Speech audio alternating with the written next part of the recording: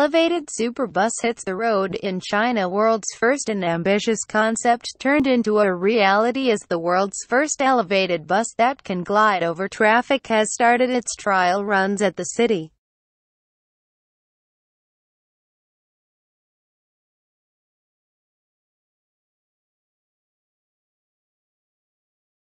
China. Built to help China deal with their huge traffic problems, the Transit Elevated Bus (TEB) sits 2 meters (6.5 feet) high off the ground, allowing cars to pass through and saving this way a lot of road space. This excludes trucks from passing below this superbus, but you can't have it all. Measuring 22 meters (73 feet) in length, 7.8 meters (26 feet) in width and 4.8 meters (16 feet) in height.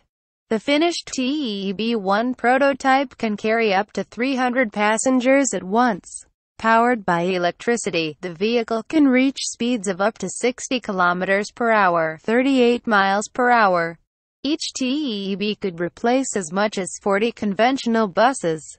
The trial run was conducted on a 300 meters long, 3,300 feet route, with passengers embarking and departing via special elevated platforms on the side of the road. The company behind it says that up to 4 TEBs can be linked together.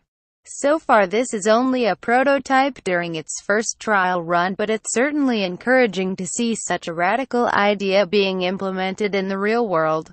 According to China's Xinhua news agency, the TEB has already attracted interest from the governments in Brazil, France, India and Indonesia, while the designer of it has said that no less than 5 cities in China, Nanyang, Qinhuangdao, Shenyang, Tianjin, and Zhou, have signed contracts for tests and trials of the straddling bus. Photo credit, China Xinhua News.